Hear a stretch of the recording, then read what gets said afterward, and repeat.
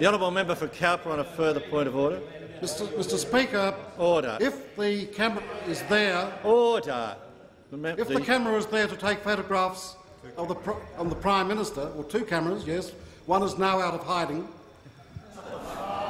of the Prime Minister and the Leader of the Opposition, why isn't there one on that side to take the Leader of the Opposition?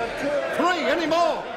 Any advance on three, Mr. Speaker? Well, I can assure the honourable member for Cowper that they're certainly not there to take photographs of him. Lock the doors. The question is that the Deputy Leader of the Opposition be no longer heard.